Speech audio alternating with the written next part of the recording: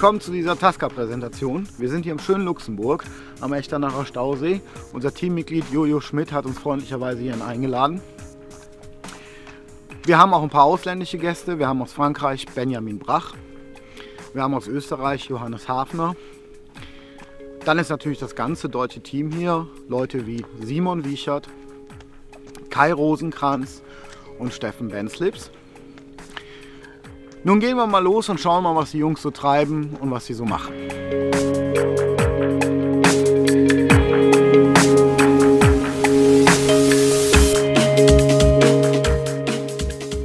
Hi, heute möchte ich euch meine Montage zeigen, welche ich hier am Echternacher See verwende. Und zwar handelt es sich hier um ein Blowback-Rig, was ich mit einem Schneemann versehen habe. Am Schneemann oben handelt es sich um einen What's-Up-Foam, den ich so zugeschnitten habe, dass mein Rig perfekt zu Boden sinkt, einfach schön ausbalanciert ist und super am Grund liegt. Ich habe einen Rig-Ring auf einen Longshank-Haken gebunden und den Longshank-Haken mit einem Liner-Liner versehen, Baseline-Liner-Liner, einfach aus dem Grund, um das ganze Rig sehr schwer zu halten. Mein Rig ist ungefähr 20 cm lang. Ich habe auf das Rig 2 Baseline-Sinker gezogen, um einfach, wie gesagt, das Rig sehr schwer zu machen, auch wenn mal ein Ast drunter liegt, also irgendwas, dass zumindest das komplette danach wieder auf dem Grund liegt. Ganz am Ende habe ich eine Schlaufe gebunden und habe hier einen Anti-Tangle-Sleeve, einen Baseline Anti-Tangle-Sleeve verwendet, welcher auch beim Werfen, gerade auf lange Distanzen, die wir hier am See haben, um das einfach gestreckt zu halten, um es wegzudrücken vom Inline-Blei, was ich verwende. Und das ist das Rig, was ich am Echternacher verwenden werde, und hoffentlich bringt es mir heute Nacht einen Fisch.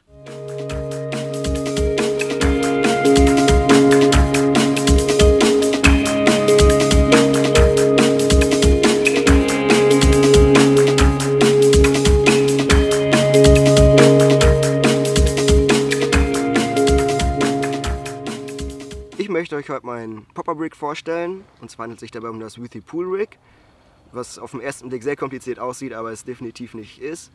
Wir von Taska haben dafür Produkte entwickelt, um die ganze Sache einfach zu vereinfachen. Das sind fertige Bestandteile, die im Endeffekt nur ganz einfach zusammengesteckt werden müssen.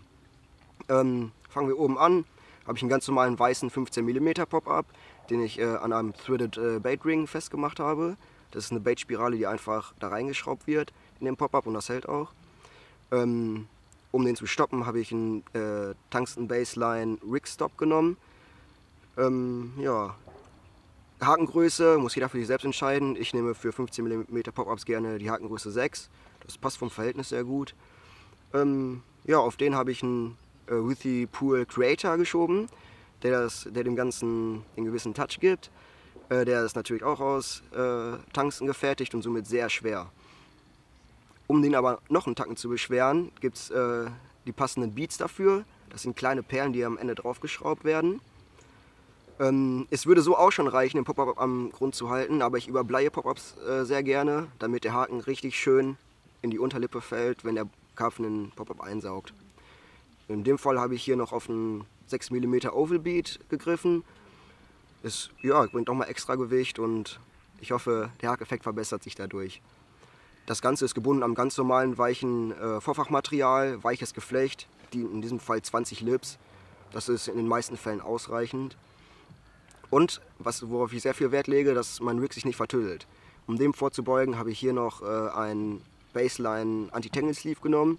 Erstens vertüttelt es sich dadurch nicht und drückt das Ganze nochmal richtig schön auf den Boden.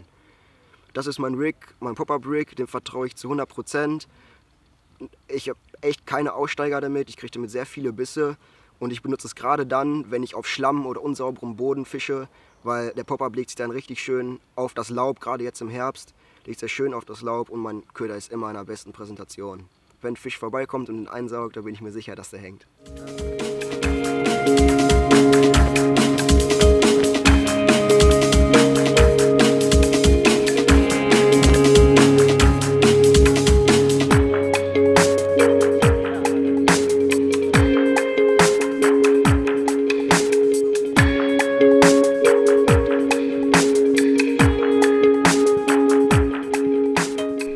Wir sind gerade auf dem Weg zu Maurice.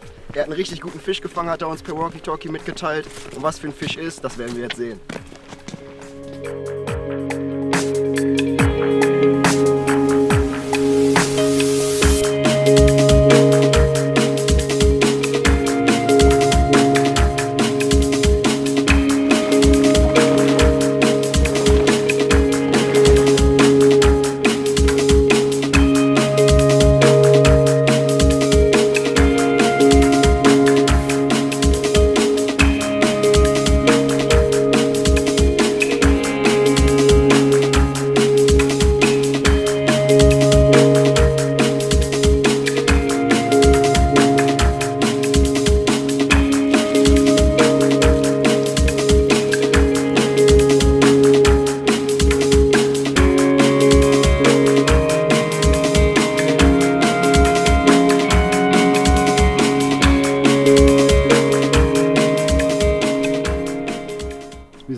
Echternacher See.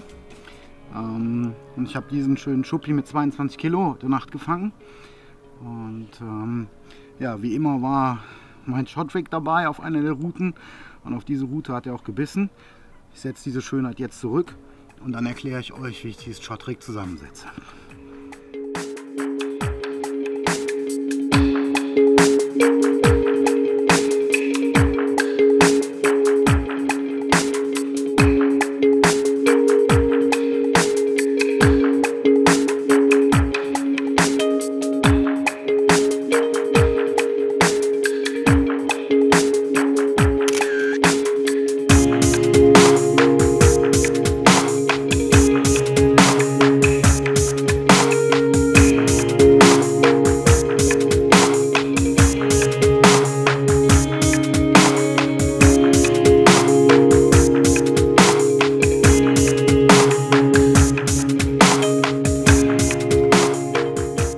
Den schönen Schuppi, den ich da fangen konnte, habe ich auf eins meiner Lieblingsrigs gefangen.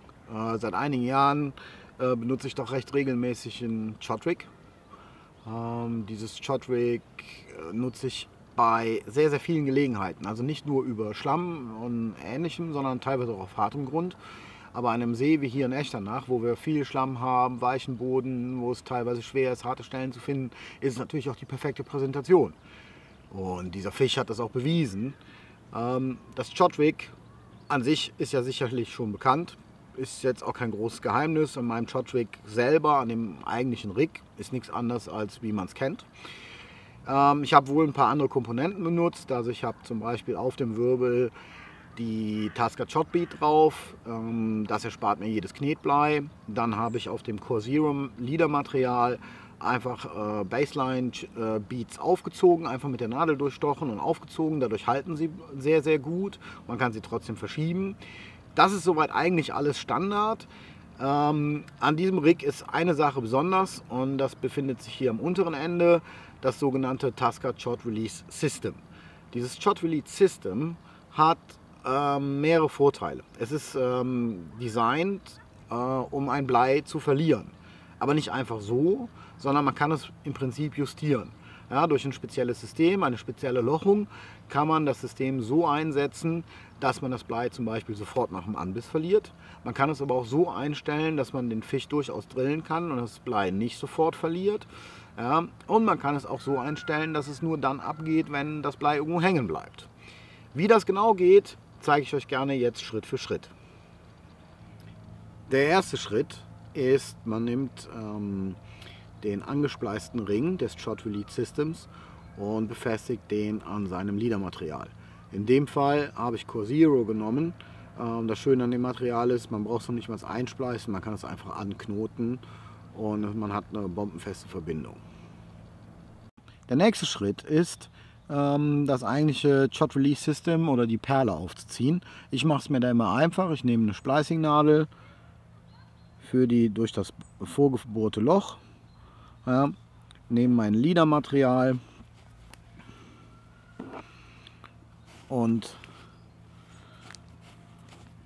hänge die Perle ein, beziehungsweise hänge die Nadel ein, ziehe es einfach durch, ziehe das ganze Leadermaterial durch,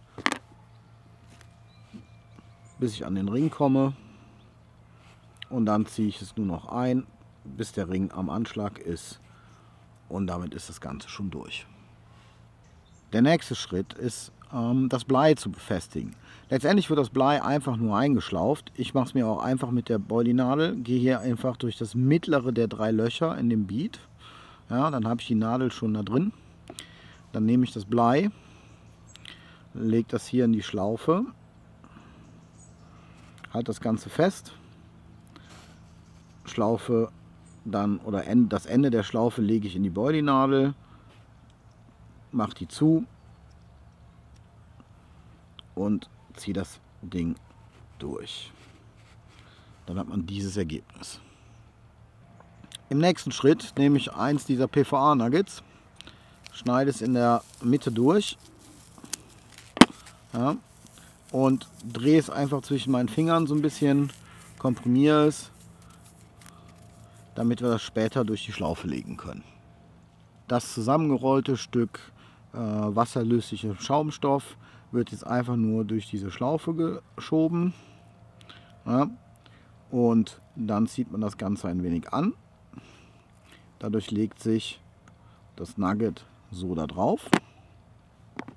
Dann gehe ich hin, schneide es noch ein wenig ab.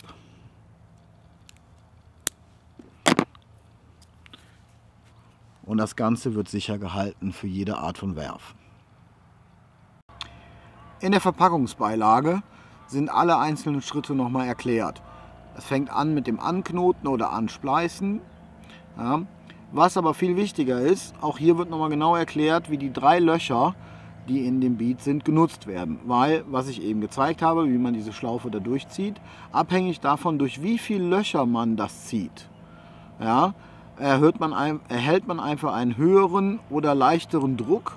Und das wiederum ist genau das, was es steuert, wann das Blei ausgelöst wird. Eben bei einem Fisch oder ein Fisch aushält oder im Prinzip bei einem Biss. Das sind die 3 Möglichkeiten, die man hat.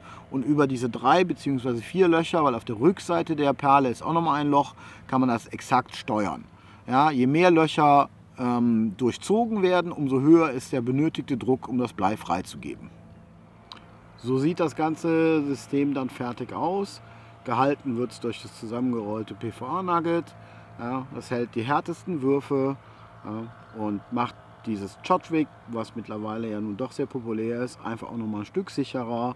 Und in der richtigen Situation ist dieses Shot-Release-System einfach der perfekte Begleiter, nämlich genau dann, wenn man sein Blei loswerden möchte.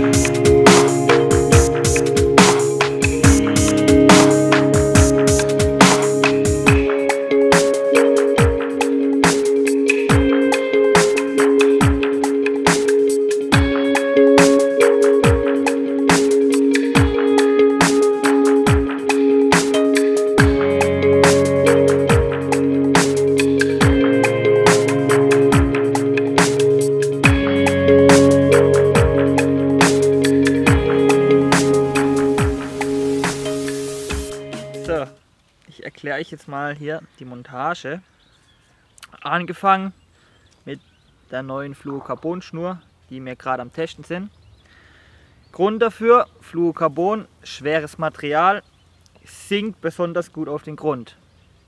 Um dem Ganzen nachzuhelfen, haben wir hier ein Tungsten Flying Backlead.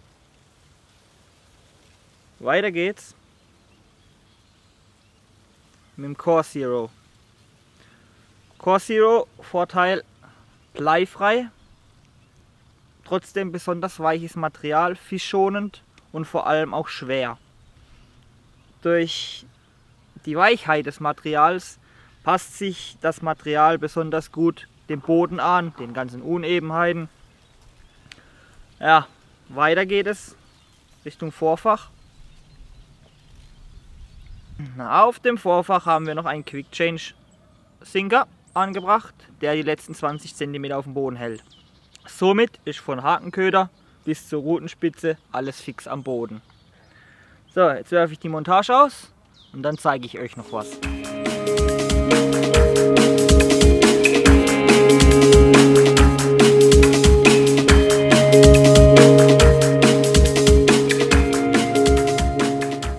So, zu guter Letzt, ich habe jetzt die Montage ausgeworfen, hänge ich noch ein Backlead ein, damit auch wirklich alles fest am Boden liegt. Gerade hier am flachen See, Maximaltiefe 1,50 Meter. Da wäre es schlecht, wenn die Schnur durchs Mittelwasser führt, weil man kann sich das vorstellen, 1,50 Meter, circa in 70-75 cm geht die Schnur durch. Ein Fisch, egal ob der unten oder ob er schwimmt, er berührt die Schnur. Liegt die Schnur allerdings fest am Boden, schwimmt der Fisch einfach drüber, spürt nichts, merkt nichts und beißt.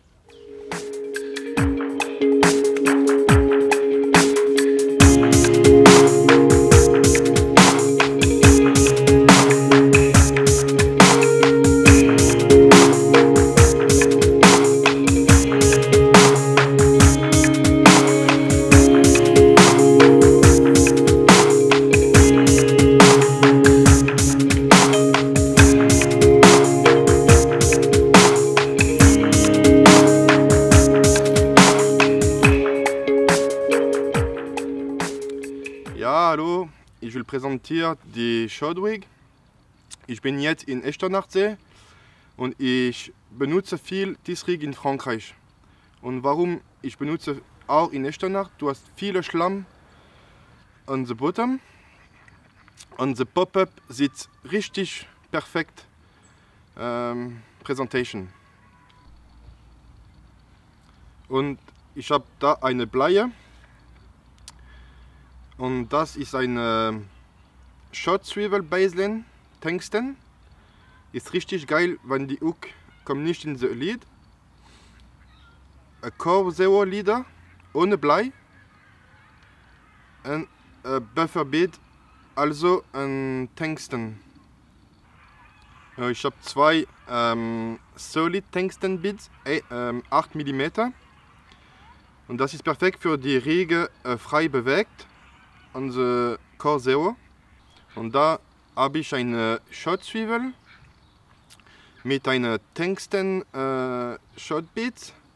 Und dieses Material ist richtig perfekt für die Pop-up, kommt richtig langsam an den Schlamm und ein richtig geil präsentiert für die Karpfen. Und das ist die komplette Riege.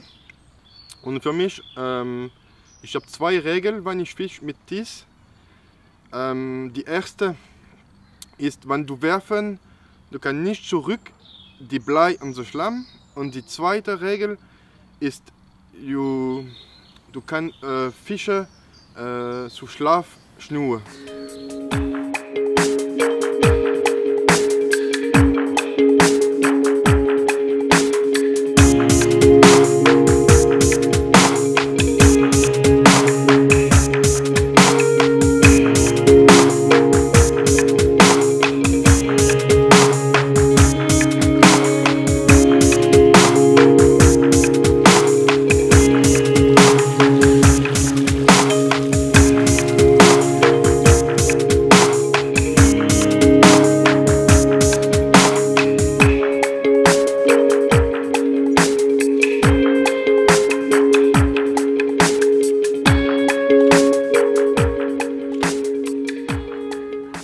Diesen hübschen Spiegel habe ich gerade eben fangen können. Ich bin richtig happy damit. Es ist nicht nur der erste Fisch aus Luxemburg für mich, sondern auch noch ein Spiegler, die hier im See relativ selten sind. Ich habe ihn auf dem Kombi-Rig gefangen, mit Produkten, die wir jetzt neu entwickelt haben von Taska. Das Rig werde ich euch in Kürze zeigen, aber jetzt geht der Junge mal wieder zurück.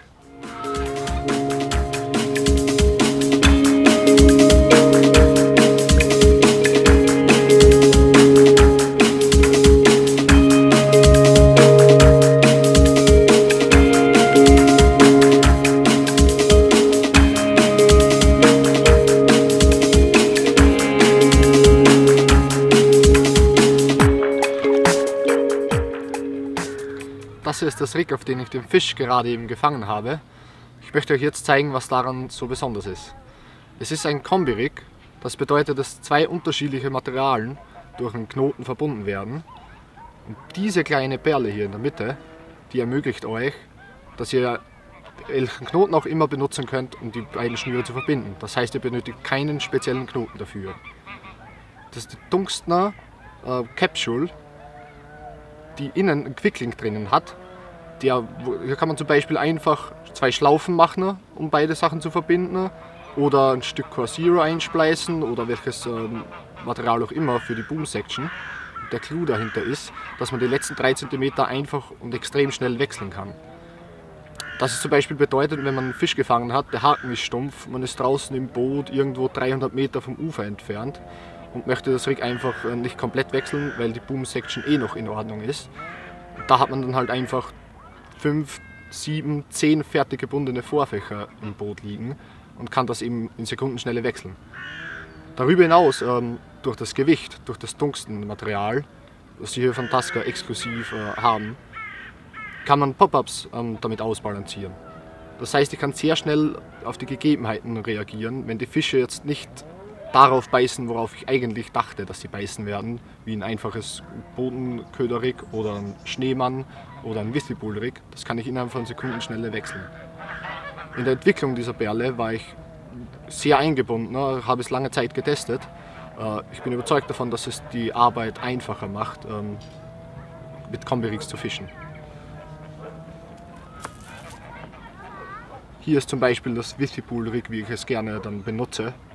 Dazu hänge ich es einfach ein in den Quicklink unterhalb der Kapsel. Genauso wie ein Schneemann. Ein Schneemann mit Liner geht genauso einfach und schnell zu wechseln. Ja, das war das Rig und ich versuche jetzt noch einen Fisch drauf zu fangen.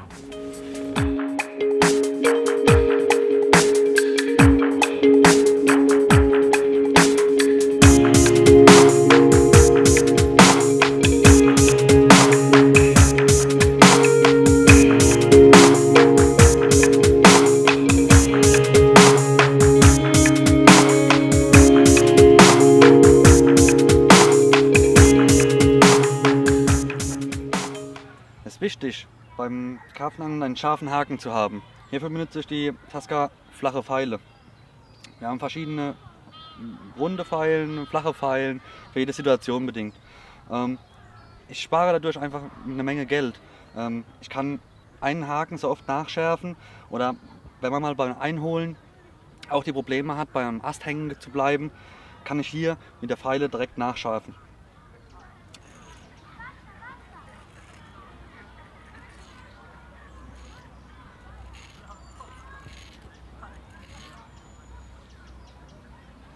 So, ich denke, es ist fertig und jetzt kommt es ab zurück ins Wasser.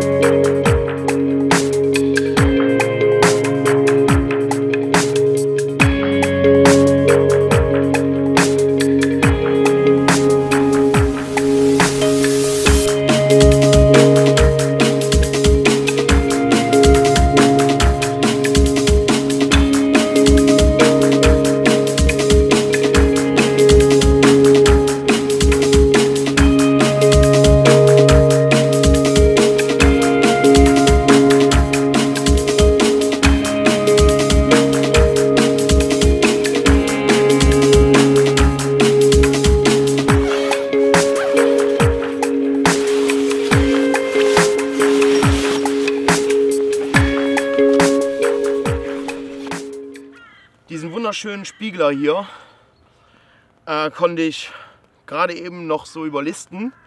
Es ist keine einfache Zeit, wie ich den Fisch gefangen habe und wie ich immer auf die gleiche Stelle komme. Nicht nur anhand eines Futterbootes oder eines GPS, gibt es diverse andere Hilfsmittel. Die zeige ich euch jetzt, aber davor setze ich diese Schönheit hier zurück.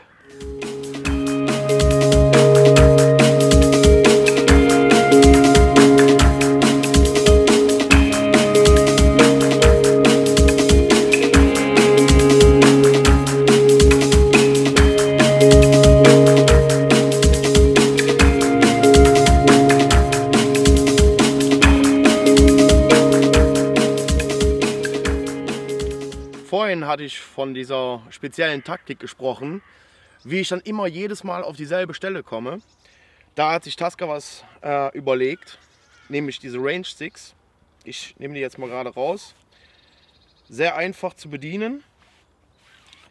Damit könnt ihr anhand eurer Route oder Füße abmessen, immer auf die gleiche selbe Stelle zu schmeißen oder anhand eines Futterboots zu fahren. Und wie ich das jetzt verwende und anwende, zeige ich euch jetzt. Bevor wir jetzt in die Benutzung von den Range Sticks kommen, müsst ihr zuerst euren Spot draußen finden, eine markante Stelle, wo euer Hakenköder liegt. Wie macht ihr das? Ganz einfach. Ihr spottet so lange, bis ihr eine markante Stelle gefunden habt. Macht dann den Line Clipper rein, dreht auf, legt dann die Rute auf den Boden.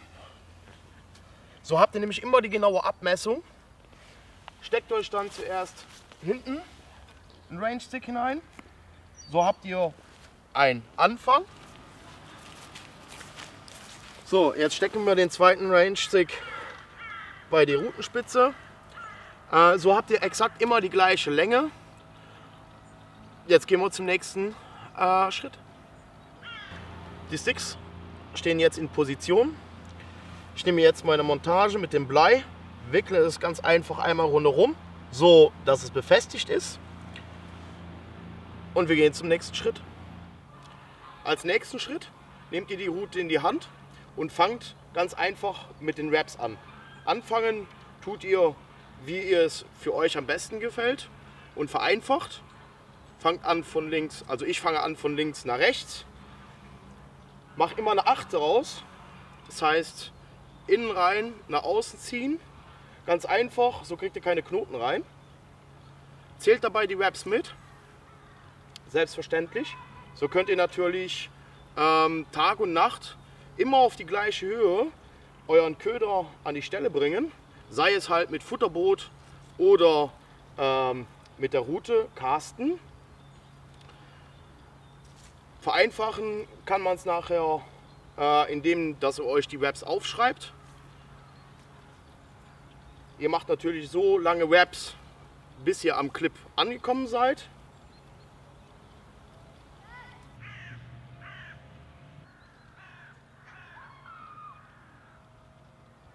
So, am Clip angekommen. Die Wraps, die ich natürlich gemacht habe, habe ich natürlich gemerkt. Im Nachhinein schreibe ich mir sie auf. Das hilft mir natürlich, wenn ich heute Nacht noch einen Run bekomme, exakt die gleiche Länge wieder zu haben, für eben an meinen Spot zu bekommen oder am nächsten Wochenende durch die Länge der Rute. Und jetzt gehen wir ganz einfach hin, ich spule schnell auf und bringe die Rute wieder auf ihren Platz.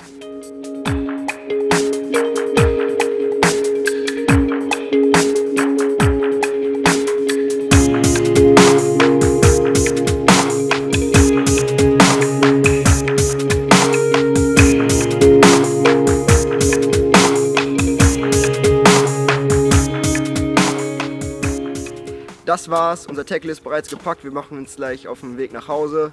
Fürs Team insgesamt war es ein sehr guter Trip, wir haben selbst auch voneinander viel gelernt. Ich hoffe, wir konnten euch auch viel zeigen, ihr habt viel von uns gelernt und vielleicht hilft es euch, den einen oder anderen Fisch mehr zu fangen. Bis dann!